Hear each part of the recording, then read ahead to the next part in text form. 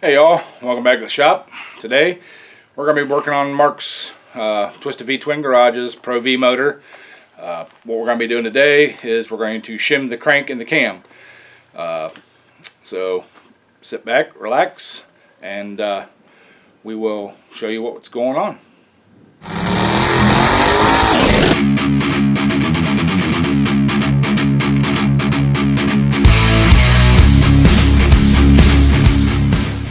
Alright guys, I want to start out by saying or telling you why it's important, especially on these high performance motors, but actually every motor you need to shim at least your crank and your cam, but mainly the crank. If you have too much end play in the crank, it will throw on the journal where the connecting rod connects, it will throw that alignment off, and where the bearing wraps around it, it can rock this way and put undue wear on one side of that bearing. So you want to make sure your crank is shimmed correctly so that it won't have that movement. That's why it's important to shim your crank and your cam. Mainly the cam is for it rides correctly on the lifters, but the crank, it's for the bearings on the crank connecting rods don't unevenly wear out and destroy your motor. So let's get to it and we'll show you what's going on. Alright y'all, you guys remember Mark's engine here, Twisted V Twin Garage. We got it back from the machine shop, and he's got the intake goes here. He's got the intake, he's doing some finish polish work on it and everything, and we're going to get that going on here. But I found an issue after we got it back from the machine shop. I didn't catch it before we sent it out. I put the closure plate on. These don't take any gaskets, but with the closure plate on and not even torqued, I can barely turn the crank. So we're gonna, you know, it goes that far and stops, and goes that far and stops. So I don't know what's going on with it. It doesn't have the rockers or anything on it. So we're going to pull this closure plate off and see what we can find. And hopefully it's nothing major. Maybe just a little clearance work on this closure plate or something. But yeah, so let me get these bolts out of this closure plate. We'll get it popped off. We'll get our cam crank support ready to go. And we'll bring you all back. Alright everybody, we're back. We got the closure plate off, got the cam crank support put on there, and I figured out as soon as I pulled this off what was going on. This is an oversight on my part, but I knew this thing was just going to the machine shop, and I knew we'd be opening it back up. So this is what the deal is. On this adjustable cam, it's got these bolts that stick out here, or nuts, or heads of the bolts that stick out. We got to clearance them. We got to take material out of here down to about here, all the way up. You know, this one will have to almost come all the way off. This is about 3/4. You know, we'll have to get that all cleaned out. What was going on is one of these bolt heads were between here, and that's why we could only turn it that far. It was hitting. So that's, you know, that's a good thing. I was thinking that we were going to have to do some cam shimming or cam turning, or have this surface here machined down, because this is an aftermarket billet crank, and I didn't know what the fitment was in one of these engines. I've never used one of these cranks before, so, but like I said, crisis averted. We got this all taken care of. I will pull this governor shaft out of here also. Yeah, pull that out because I don't want that coming out and dropping in the motor or anything. I've seen stranger things happen. So let's, I'm going to get set up. I'm going to get these cut out and we'll bring you all back. Alright y'all, you see I got the bearing journals and stuff all covered up here. Try to keep some of these small pieces and stuff from going down in them and having to flush them out too bad. So I mean, I will clean it all out after I get done. I don't want it to get down in the bearings. There's needle bearings in here. There's bearings in here. This is the oil pump where the oil pump bolts on. I don't want it getting down in any of those passages. So I just got my little die grinder cutoff wheel thing here. I don't recommend you take your guards off your tools, guys. I do this at my own risk.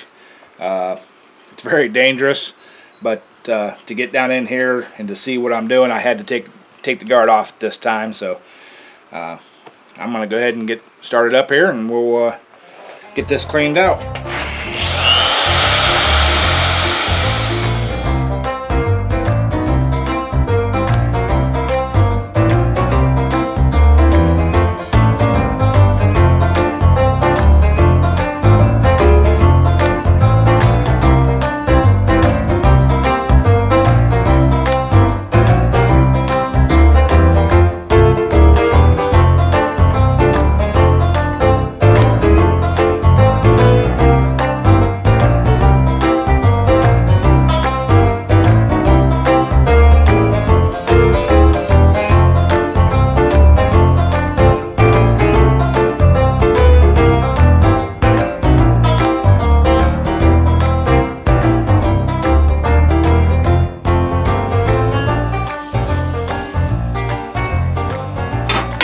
Alright, y'all.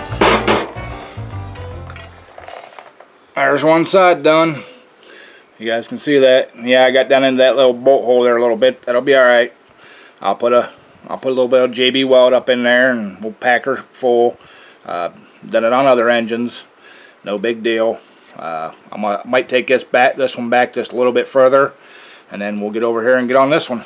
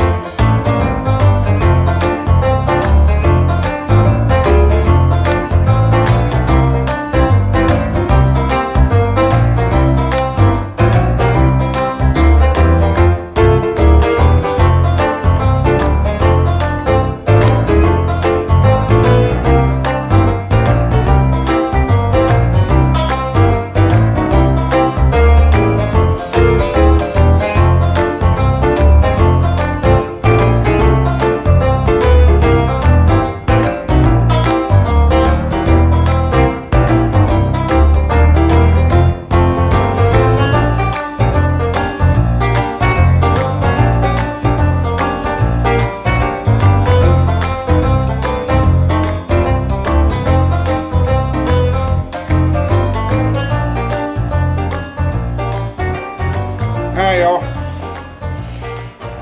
They got a huge mess made. There you have it. Yep, got into that one there a little bit too. I need to take a little rasp here and clean that up, smooth it up a little bit. But that's it. That's when you put an adjustable cam in these. It's kind of what you got to do. So I'm gonna fire the air compressor up, get this all blown out. I'm gonna shoot out with a little brake parts cleaner. Get everything all cleaned up. We'll put her back on the engine and see if the engine spins now. Bring y'all back. Alright, y'all. Got everything all cleaned up here. I'm going to take the bracket off here.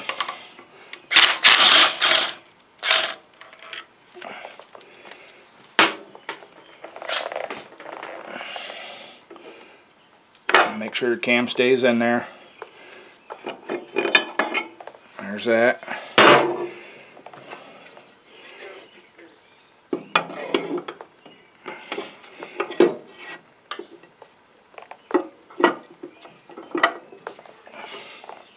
This is a little snug fit on this crank, so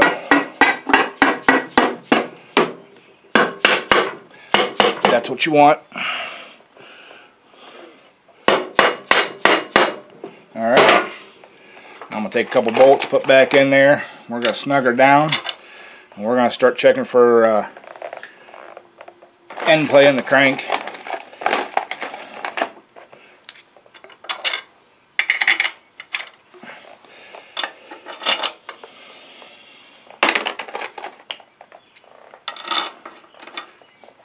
And these do not have gaskets on them, so like I said before, it's just a little silicone that goes in there, little RTV.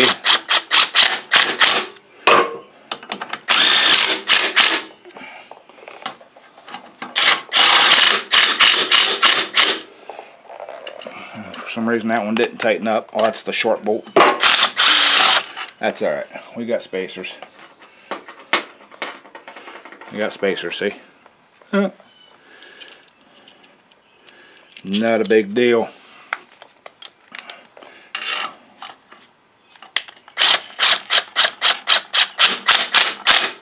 Alright. Got that in there. All tightened down. No gap around it. So, next thing we got to do is check for end play on the crank. I always tap them that way. Get it seated all the way in the block that way. I'll get my dial indicator and everything set up here, and we'll get this. We'll push it this way and see how much end play we have in the crank. I got to look back at my notes. I believe it's 10 thousandths end play, or less than 10 thousandths end play on these. Don't quote me on that. I don't have my my note cards here. They're in the house. I was doing some other work, some other research. So, yeah, let's get that all set up, and we'll do the end play on the crank. All right, y'all. Hopefully you can see this good enough. Got my dial indicator set up, but the battery went dead. Joys of having a digital meter and not taking the battery out of it. Yeah, I got my bracket bolted on over here. It comes up, you know, and just set it right on the end of the crank. This, you can zero this. These are nice. You can zero them out just like a regular dial one. I wish I had a dial one right now, but I don't. But yeah, what I'll do is I'll go on the other side of the motor, and once I get the battery, you know, we did push the crank all the way in. I'll go on the other side of the motor. We'll push it this way, and we'll see what the end play is. And I believe it's 10 thousandths on the crank also. Like I said, don't got my notes out here, so we'll figure out what the end play is, and then we'll buy shims to match to take up the difference. So yeah, there you have it. I'm gonna run to the store right now, get me another couple batteries here. All right, y'all. I'm back from the store. I got the batteries and everything for my dial indicators. You can see I got it set up on the end of the crank here, all zeroed out. I thought I was going to be able to show you all how to do it with using the closure cover. The bearings on this thing are just too tight, you know, which is good. The races are too tight on the crank to be able to slide it back and forth easily. So we're going to use the tool that I got to do this with. It's to it's to support the cam and the crank, but it's also to set your clearances on your end plays for both the cam and the crank. So all you got to do is, like I said, I hope you guys can see that that's zeroed out. You know, move it forward, move it back, move it forward, move it back. You know, so yeah, we're pretty far out. So they're calling for 2 thousandths, or yeah, 2 thousandths of an inch end play. I think that's what it was. I was wrong with the 10 thousandths, but anyways, looks like I'm gonna have to get probably at least a 20 thousandth shim, which I ain't, you know.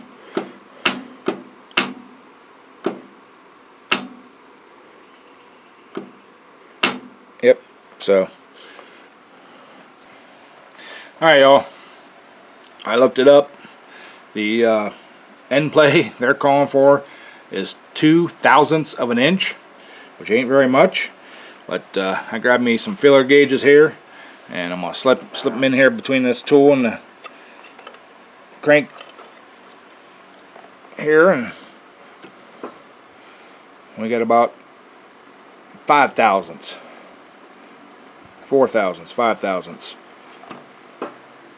Yeah, we're going to call it 5. So that was a 20 thousandths. So we're going to go roughly with a 22 thousandths here. If I can get this crank pushed back over now.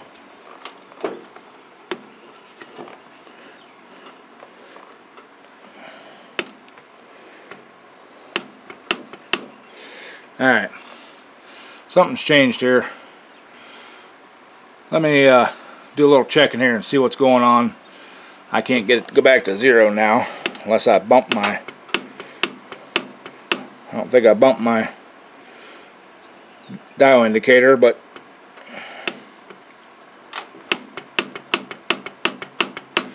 I mean, I've only got 20 thousandths or 10 thousandths play now, where I had 20 something before. So alright, let me do a little checking here. I'll let you know what I found. Alright guys, there we go. Now it's back to what it's supposed to be, where I had it at. Okay.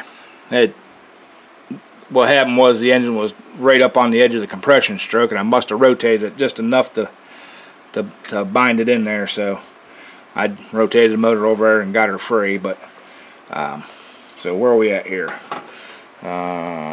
22 thousandths. Let's see if we can get a 22 thousandths in there and see what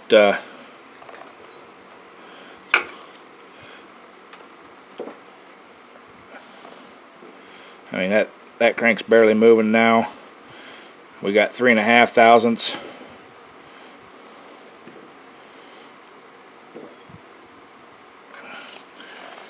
Let's see if I got a 23 thousandths.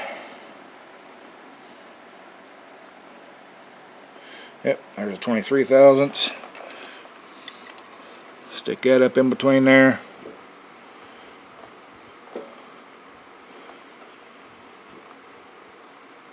Well, we got 1.5 thousandths now. So I'm going to look up and see what shims are available still, and we'll probably have to go with like a 23 thousandths. I don't want to make it too tight for when things heat up and expand. So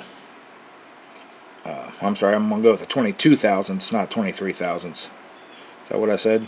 I don't know. Anyways, that's it. I'm going to get you turned around here, and we'll do the same thing for this cam here. But I need to write that down, that I need a 22 thousandth shim. So, alright. Or I guess they call them thrust washers or whatever. But anyways, shut the camera off, get that wrote down, and we'll bring you back and show you how we're doing the cam. Alright y'all, got it all set up here on the cam. If I didn't say it on when I was doing the crank, when you're setting this kind of thing up here, this dial indicator and that, you want to be as straight on to whatever you're measuring as possible. If it's twisted either up or down or left or right, it'll give you a false skew on your measurement. So try to get it as, you know, close as eyeball can tell. So, but there we go. All the spec on the cam shim or cam end play is between 3 and 5 thousandths of an inch. So let me pull this cam out here, and we've got 35 thousandths. Yep, 35 thousandths. So that would mean we need roughly a 33, right? 32 thousandths shim. Feeling weak today. So yeah, so let me grab the feeler gauges here again.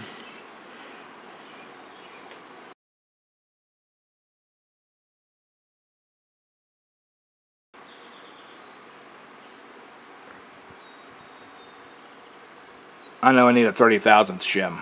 I'm just going to order a 30 thousandths shim, and we'll be done. So, alright, we'll get set up and do the next thing here, and we'll get y'all, bring y'all back.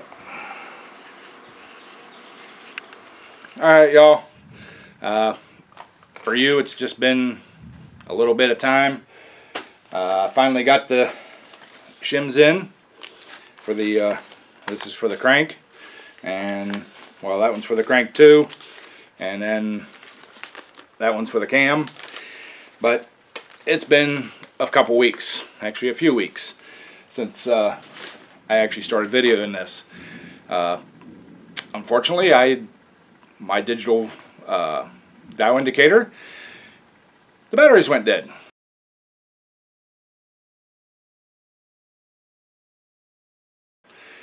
It's no big deal. I mean, basically all I'm going to do is take those shims, put them in, and then use the dial indicator like I did to find out how much shim I need. I'm just going to check the end play and make sure that it's within the tolerances that we want, and that's all there is to it. So, sorry, I need to get this video out. It's been sitting too long, but there's going to be more coming on this. After I get the shims on the crank and the cam, we're going to be working on the oil pump. I'll show you how to modify it to up the oil pressure, and the reason we want to do the oil pressure or up the oil pressure is, especially on these high RPM motors, is to get more oil up to the top end and, you know, where it needs to be. So check out that video. It's coming out probably another week or so, but it will be out soon. So appreciate y'all. Remember, comment, hit that like button, share it out for me. If you're new to the channel, please hit that subscribe button and ring the bell. Click the all for you get all the notifications, everything we do out here in the garage. And don't forget about my Sunday live stream, Sunday nights, 7 p.m. Eastern Standard Time. We talk about a little bit of everything. We talk about motors, we talk about tractors, cars, cooking, you know, all that stuff. So appreciate y'all. Really do appreciate y'all, you know, watching these videos. And I really like the comments and stuff, good, bad, or indifferent. You know, it is what it is, but I read every single one, and I try to respond to every single one. So, you all have a good evening, and we'll catch you on the next one.